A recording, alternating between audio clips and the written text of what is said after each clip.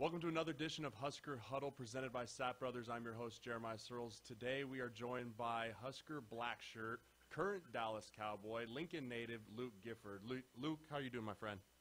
I'm good, man. How are you? Oh, hanging in there. Luke, what have you been up to these last couple weeks here as we're supposed to be in OTAs for you and the gang here, but we're sitting here in Lincoln trying to figure out when the world's going to open back up. How have you been managing all this? It's been good, man. You know, it's obviously kind of frustrating. You'd like to be back at work and getting after it, but just been kind of laying low and working out when I can. There's been a few of us that have been over here at Chris Slats, working out and trying to just stay after it and be ready to roll when we can. So, yeah, man, it's different. Not really what you would expect, but we're trying to take advantage of the time we have. Luke, we haven't caught up with you here at the Sports Network in a while, so I want to walk it back all the way to last year. You get undrafted free agents of the Cowboys this time last year. You go through making the active roster, getting put on IR, kind of a whole emotion of roller coaster, which is the NFL, and it's not going to get any easier than you know that. But talk to us a little bit about what rookie year was like for you in the NFL and kind of what you took away from it as you head into year two. Yeah, man, I really enjoyed my last year. Obviously, I had a lot of ups and downs just with injuries and stuff like that, but it was definitely a big learning process. You know, your rookie year is a long year. You go through the draft process, mini camp, OTAs, and training camp and preseason, and you know you're taking a lot of reps in preseason. So to take all those reps in preseason and then go into the full season, it's a long year. It's a lot of work and it's something to get used to, but I'm excited for it. I think, you know, the biggest thing is just learning how to take care of your body and take care of the weekly grind of the NFL. It's a tough game, obviously, and then to add, you know, whatever it is, like 6 more weeks than you're used to in college, and then plus the playoffs, it's a lot, man. So just learning how to take care of yourself and how to manage your time week to week is super important. I know when I was a rookie, I tried to find vets to latch onto because the faster you can learn that, the longer your career will continue. Who are some guys down there in Dallas that maybe you latched onto or took tidbits of advice to start learning how to take care of your body and how to eat right and prepare and watch film and do all that? Were there some veterans down there that took you under their wing? For sure. We have a lot of good guys in our room. You know, Sean Lee, Jalen Smith, Leighton Vander Esch. All three of those guys have been great to learn from. You know, especially Sean. I sit and listen to Sean in meetings and try and pick up everything I can from him because, you know, he's been around for a long time, and he's a really smart guy, and he's just the ultimate pro. You know, he knows how to take care of his body. He's been through a lot of injuries, so just kind of seeing how he does things week to week and the amount of work he puts in during the week with film and the things that he eats is pretty impressive. So, yeah, I've tried to take as much as I can from those guys and kind of work it into my habits. Absolutely. I mean, you mentioned it as a rookie. You take so many reps from OTAs into training camp and all of that. Let's talk a little bit about how different this year is going to be for some of those rookies. I want you to go back in time a year from now and think about what NFL life would be like for you if you missed all of OTAs and your first NFL experience was walking onto training camp field. I mean, your already eyes are opened as it is, but imagine not having that and then just going right into that. Talk to people here and tell them a little bit about how big spring is for a rookie just to get their feet wet a little bit before actual training camp hits.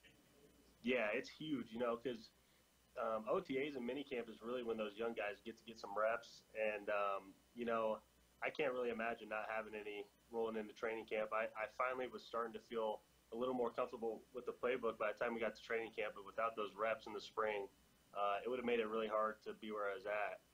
You know, when you get to training camp, a lot of the times you got to get your ones and your twos ready to roll. That's what's most important. So those guys are going to get a lot of the reps, and you got to take advantage of the reps that you can get. So it's tough, man. I know it's going to be different for those guys, and as vets, it'll be important for us to really help them out and be there for them when you can. But yeah, I can't imagine not getting the reps in the spring. That's really where I made most of my strides, so that I was ready to roll for training camp. Yeah, I mean, I don't think people understand. You're going to see a record low of undrafted free agents make NFL rosters this year, in my opinion, and you're going to see even less rookies produce on the field this year, strictly based off of that fact alone. The ability to pick up a playbook like that takes a lot of time. And Luke, I mean, you're a smart guy. You played in a lot of different schemes here. NFL playbooks are a different animal than what they were in college. Yeah, for sure. I mean, and it's just the way that it's taught too. You know, you're pretty much pretty much on your own. You get some help and you can go in for extra, but they give you an iPad and you're expected to learn it. So, and then when you get your number called and you get a play or a rep, you got to know what's going on. So it's a whole different ball game, and there's just a lot of different schemes and systems, you know. So if you're not going to be used to everything. There's always going to be stuff that you haven't seen, and it's definitely going to take some time to get used to. Again, we have Luke Gifford here on Husker Huddle, presented by Sapp Brothers. We want to thank Sapp Brothers for sponsoring Husker Huddle, and they want to remind you that their top priority is to keep guests and teammates safe. Sapp Brothers is offering full service at the pump as our nation relies on drivers and farmers now more than ever to provide essentials to our communities. Sapp Brothers is committed to you. Luke, a lot going on in the world right now, a lot starting to open up, a lot to shut down. How are OTAs being handled by the Dallas Cowboys right now? I know everyone's doing virtual OTAs, but everyone's doing them a little different. How are the Cowboys handling this, and how are you being how's it working for you? Do you like it? Do you dislike it? I mean, obviously I know you'd rather be there, but how are you acclimating to these virtual OTAs? Yeah, you know, we've been having meetings throughout the week, just a couple hour blocks here and there. So it's been good. We've gotten a lot done, you know, and for us, we have a new coaching staff and a new system. So we have a lot more learning than probably a lot of other teams do. Mm-hmm. So we've been trying to take advantage of the time we can get. You know, obviously, usually you can only have one guy talking during those meetings because you can't hear anything. But we try to interact as much as we can and try to learn in some proactive ways. But, yeah, you know, it's really all we can do right now. We're just trying to take care of what we can control. And right now we're just trying to get that new playbook installed so that when we get there and whenever that may be, we're ready to roll and can get out there and run some stuff.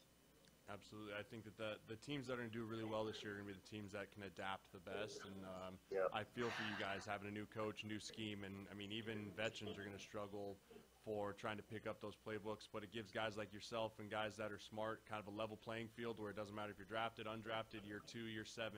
When you show up to training camp, it's going to be a pretty clean slate. And I think that gives you a really good opportunity to make strides on this team there for you, Luke. Yeah, for sure. You know, I think that's one of the things that I kind of have to capitalize on. You know, the situation, while it's not ideal, I can definitely make some strides, and I feel like if I'm ready to roll when I get there for training camp, then I'll kind of have a step up. You know, I think as a group, we're kind of unique. We have a really good group of linebackers and just a really good group of smart guys. So I think we'll really benefit from it. And I know we've talked about it as a group that if we can really just kind of take care of what we can right now, that we feel like we can have an advantage rolling into the season. Absolutely. Luke, before we move on to some Husker talk here, what are some goals for you going into year 2 here as a Dallas Cowboy?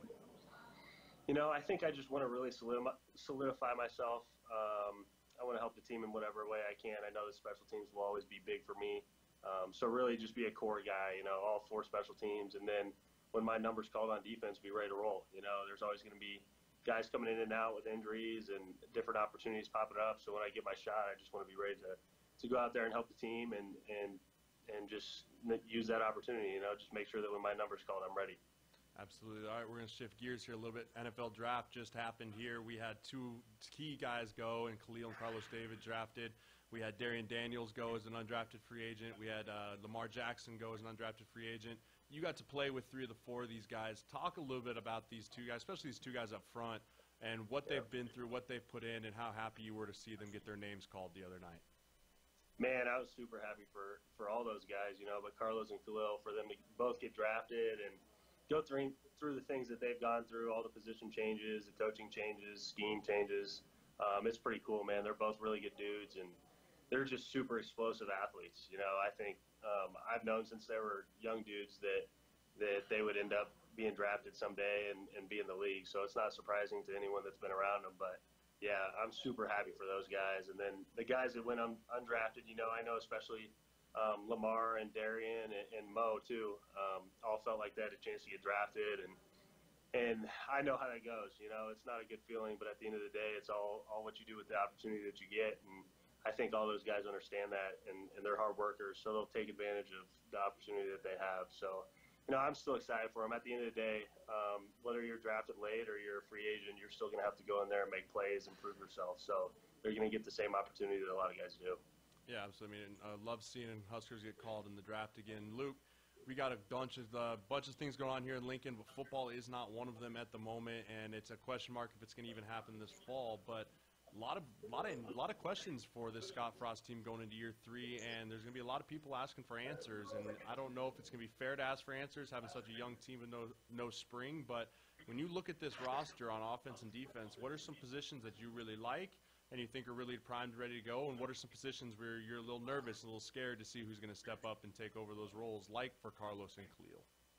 Right. Yeah. I think defensively, I know a little bit more about that side of the ball, but like you said, the defensive line is definitely going to be somewhere where some guys are going to have to step up and grow into a new role, some young guys for sure. And then I think outside backer, there's got to be a pass rush coming from somewhere, and I think outside backer is one of those places that in this defense, for you to be really successful, you got to have something from the outside backer. So, it'll be interesting to see who steps up there. And then, some good parts with the defense, I think the secondary will be really good. And then I think Colin and Will Honus inside will be really solid. They're good players. So, I think there's definitely room for growth, but they do have some solid places. And I feel like there's guys on the roster that can make some jumps. They just got to put it together. It's obviously hard without having a spring ball, so that hurts. But if they can take advantage of the reps they get in training camp or fall camp and find some stuff there on the D-line and a couple guys at outside backer, I think the defense could be really good. Correct me if I'm wrong, but we have another Gifford brother entering the Husker program, correct? Yeah, we do. How excited is he? He's super pumped. I'm excited for him. He's actually just coming off his shoulder surgery, so he's about to get cleared here pretty soon, I think. But I'm excited to be able to watch him. It'll be fun to have him down there. Absolutely. All right, Luke. I appreciate your time, man. That wraps it up for this edition of Husker Huddle, again, presented by Sapp Brothers, and we look forward to seeing how you're going to do in the NFL this year whenever that gets started. We appreciate you catching back up for us, and we'll see you soon, my friend. Yes, sir. Appreciate it, man. All right, brother. Take care of yourself. You too.